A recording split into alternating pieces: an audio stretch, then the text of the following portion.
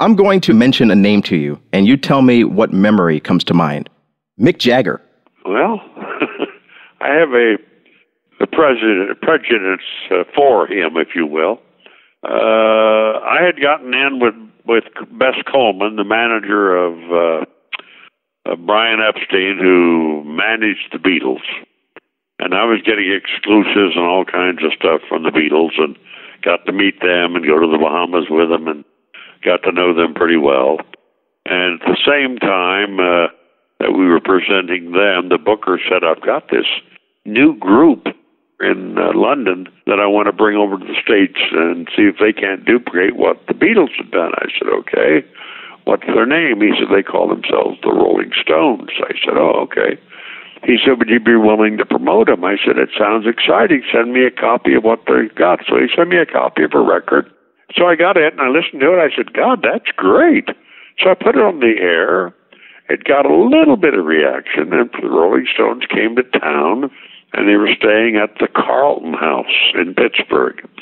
And I knew the Carlton House. It's where Eddie Cochran used to stay. And so the bookers, the promotion man for the label, London Records, before the Rolling Stones, London Records never had anything more than classical elevator music.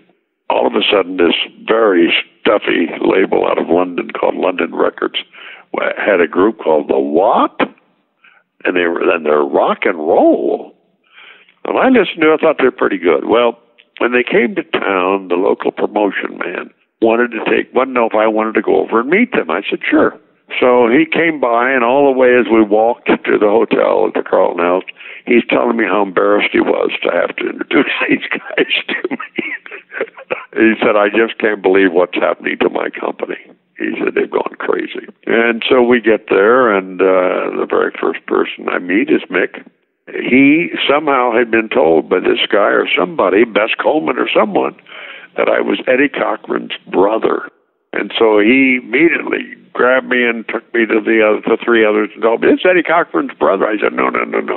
I was Eddie's best friend before he died. And, oh, God, they went gaga. They just couldn't believe it. So I thought, oh, this is going to be fun. So that night I go to the concert. It's held in a park in Pittsburgh. I don't think there was 400 people there. I was so embarrassed. I thought, oh, God, what have I done?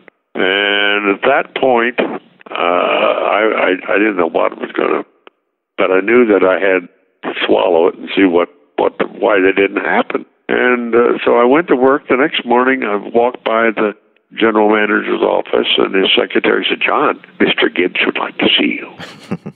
So I went into his office, and as I walked in, he smiled and looked up from his desk, threw a copy of the local Pittsburgh Post-Gazette in front of me that showed a picture of the Rolling Stones on stage, and the article was all about how unkempt they were, how a disgrace it was that they even came to town, and no one wanted to see them.